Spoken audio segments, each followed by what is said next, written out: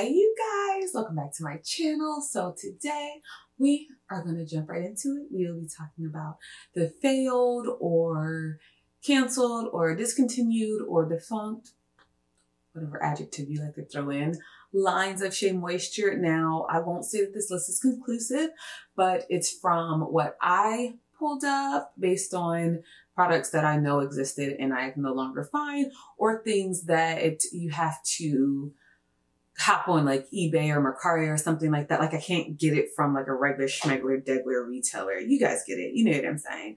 So I am curious, and I did see some of these. I feel like they popped up available in other countries, but not in the US. Like I saw a lot available in Great Britain. So I'm like, what's up with that? So anyways, let's just go ahead and get right into it. I wanted to kind of go down the list and tell you if I've tried them before and what I thought of them. So first in line is the African Water Mint and Ginger. And if you don't remember this line, it came in like a bright green packaging, and they also had a body care line. I think the body care or maybe just the scrub is still available. But, oh, and I'm also keeping, all of these things are about the hair care lines. None of it's about body. But yeah, like I said, the African Water Mint and Ginger. And I actually did a review on this, and I was fond of it. It reminded me of the Dr. Bronner's Peppermint soap, the Castile soap, that tingly feeling that it gave me. It was a very, it was an, no, it doesn't even agree. It was a very aggressive, minty, tingly feeling. And that's my vibe. That's what I liked. Okay. I don't know about ginger. I can't really remember smelling ginger, but the mint was there. Okay. The mint was there and it was tingling, and I like that. And also, if I have done a review on these lines and you're just curious, like I said, I'll link them below. Maybe you have it or have access to it and are curious about it. So if I've done a review on them, I'll link them below. Check. One day my English will be better. One day, check the description. Okay, so next is the Tahitian Noni and Manoi. And I don't think I did a review on this, but I feel like I remember mentioning it. And I couldn't, it's like I thought I could find it, but whenever I would click on links, I couldn't get access to them. So I don't know what's up with Tahitian Noni and Manoi, but that one came in a lighter, more, it wasn't pale. It was kind of like a lime, kind of like a lime green color. And that had a full line as well. I remember it having a mask. It had the whole nine. And that one was, let me see if that one was called Smooth and Repair, because the African Water Mint one, the full line for that was called the African Water Mint and Ginger Detox and Refresh. And for the Manoi, that one was, yeah, Tahitian Noni and Manoi Smooth and Repair. That whole line was smoothing and repairing. It had a glosser, it had the mask, apparently a weekly scalp therapy. Who knew? I didn't. A rinse out conditioner. I don't know why they name it rinse out instead of just conditioner. Like, what's the, whatever. So yeah, there's that. Next is, where did my notes go? Where did my notes go? Okay, next, I also did a review on this one. It was the Head in the Clouds one, and that came in the light blue packaging. And that one consisted of, I think it was only 3 items. It was the Head in the Clouds shampoo, the conditioner, and a light mask. And that line, I hated in every way conceivable. But also, I don't think I was its target demographic, to be fair. I think it was people who had like fine, straighter hair that was looking for like, they're like, I want 0 weight on my hair. Like 0. Like less than, like no weight at all. But I don't know. I feel like it did nothing. Again, it could just be my hair type. But me personally, no, wasn't for me. Did not like it. No.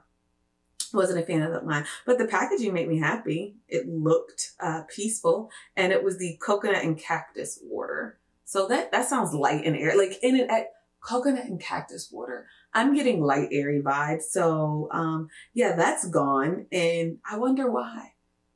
Like, I really do wonder why. Like, was it because everyone felt the way that I did about it?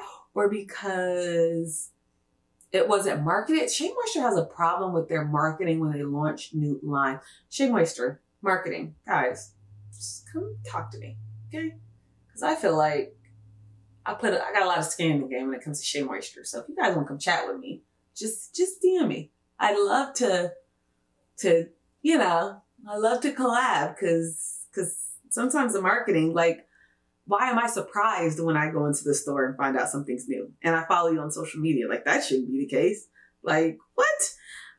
So yeah, that is that one. Next was a Sacha Inchi. I did was it just the mask or was it the stylers? I think I did a review on the mask and the styler of this one. And I think I was pretty fond of it. I don't remember it being great, but I don't remember it being bad. Like, I feel like I liked it, like 7, 8 out of 10-ish. It wasn't one of their greats as far as like the mask is concerned, but it was cute and I liked the smell of it. It had a very light, pleasant smell. I remember that one. Like, going through this in my mind, like racking through my brain is making me nostalgic because it's taking me back to, like, each Shea Moisture mask I feel like has a very specific smell. So it's taking me back to a very specific time, like in the beginning of me filming my YouTube videos, and it's just making me nostalgic. Next, oh, this line right here. This line right here. Oh my gosh, I didn't even tell you the full name of the Sacha Inchi. Danielle, you're getting ahead of yourself. I'm sorry. It was the Omega 369 Rescue. Okay, that was the name of it, the Sacha Inchi Oil Omega 369 Rescue. Next is the Dragon's Blood and Coffee Cherry. This line right here, this one also was another one that had body care as well as hair care, and I did a review on the hair care. And first of all, when I tell you that is the best smelling product that I've ever put in my hair, I mean 10 out of 10. The smell was everything. I love the way the product worked as far as the shampoo and conditioner.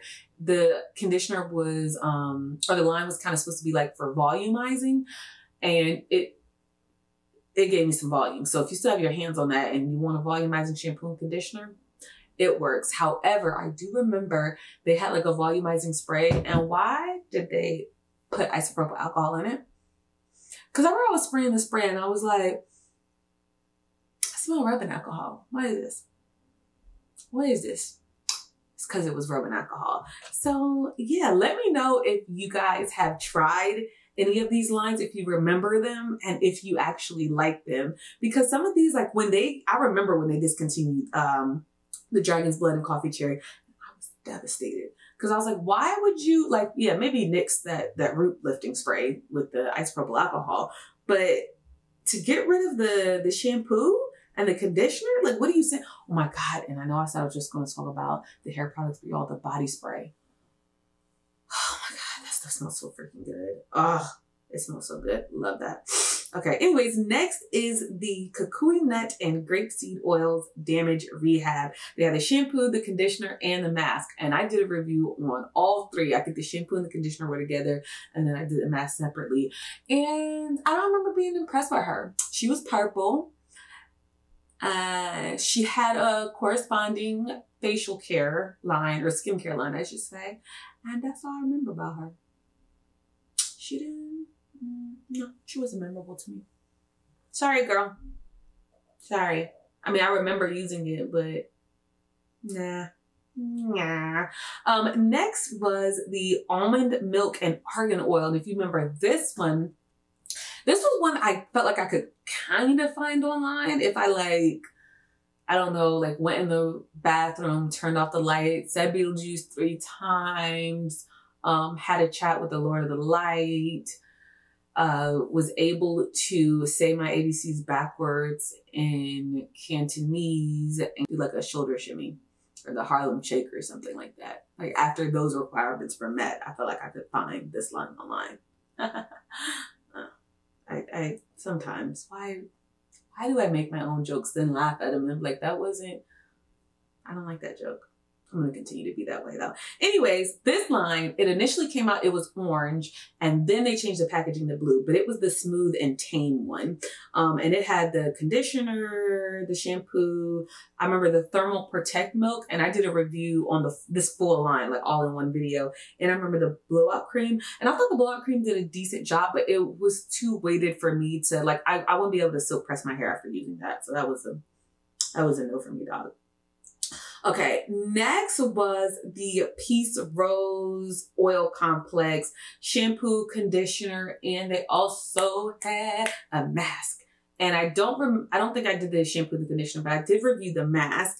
And that one I actually did like, and it smelled just like all of the other items from the Peace Rose. Cause I actually did do the, they had dry shampoo, and I did a comparison on the dry shampoo as well. I remember that. But she was cute. It was called Nourish and Silken. I don't know if she silked me out like that. I don't feel silky, but then again, I feel like I don't think that Shea Moisture is known for their heat styling products. And that doesn't mean they don't have any good ones, but I don't feel like that's their wheelhouse on what they're known as. Again, could be a marketing thing. Could be. I don't know. Yeah, and lastly, oh no, this isn't lastly, I lied, but this, you guys, this was the first Shea Moisture video I ever reviewed on my channel. I'm sad now. I miss it. I think this was the first one. I don't know if you remember. Tell me if this was the first one or not. I'm pretty sure it was, but it was the bamboo extract and maca root. And I remember they only sold this line in Bed Bath & Beyond, or if you're up north, if you're up north, I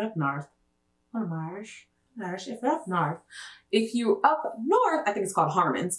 But yeah, the bamboo extract and maca root, and this was the Resilient Growth line. And I remember reviewing this full line, and I'm just so nostalgic about this. So like, it wasn't like super duper amazing. It was a decent line. And also I feel like the more I tried Shea Moisture stuff, the more I realized, like, in comparison to the other ones, it wasn't that good. Like, I'm actually not surprised that this one isn't like really available anymore.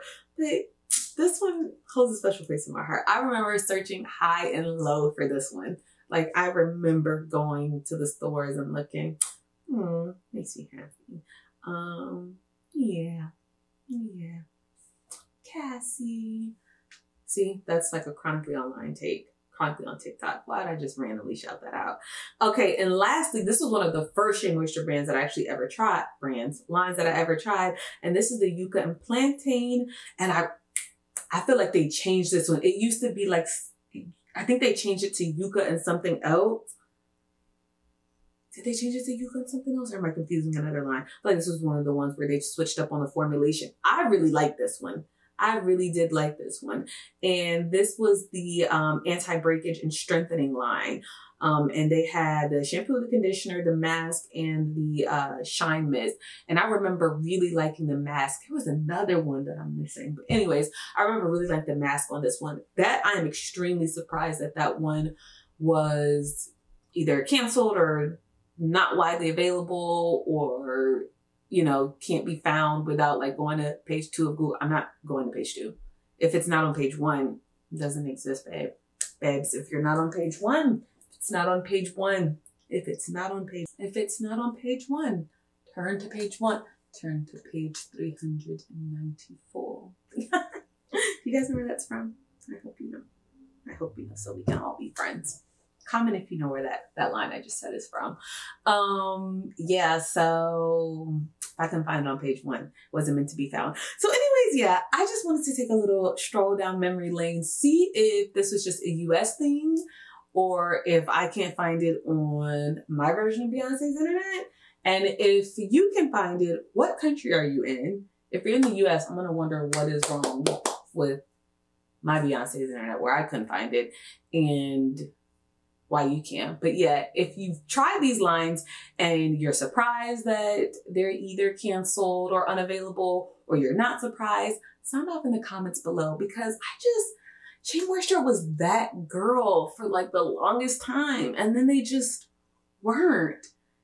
And I don't know. It's like, I wonder if it was they oversaturated their own market by releasing too many lines, but I feel like a lot of natural hair care lines do. Like I know My L releases a lot. I know Main Choice releases a lot. Well, they used to. Let me tell you something. I've been out of the natural hair game so long. I told you I've been using the same products for like 2 years now. That I don't know what's getting released. So please sign off in the comments below. Genuinely, I'm interested. What do you guys think about this? A, and B, are these products, I don't know, like, what do you think about it? Is it surprising to you? What are your thoughts? Sometimes I'll be about to like cut the video, so I have to like wrap myself up and then I'll start talking. So I think at this point, I'm just going to like start cutting myself off mid